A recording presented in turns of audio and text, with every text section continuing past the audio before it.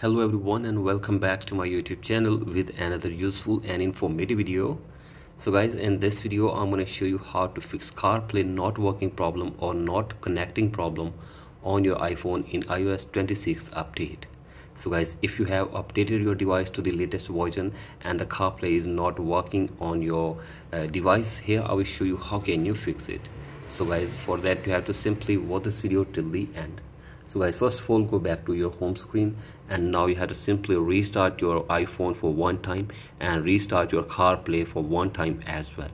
So guys, restart both of these, and after this check if the problem is fixed or not. And if the problem is still there, then you have to simply open settings on your device, and from here go to general and go to software update and check if there is any update available for you. So guys, if there is any update available for you, simply update it, and after this go back and now scroll it below and go to date and time and set your date and time from here, and then tap on transfer reset iPhone, tap on reset and reset network settings of your device for one time.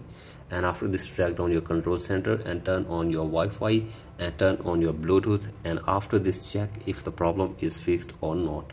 And if the problem is still there, then you have to simply open this support app on your iPhone, and from here you can get any kind of help regarding this issue from the Apple support team.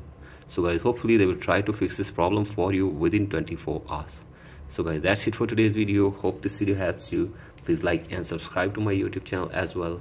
Thank you.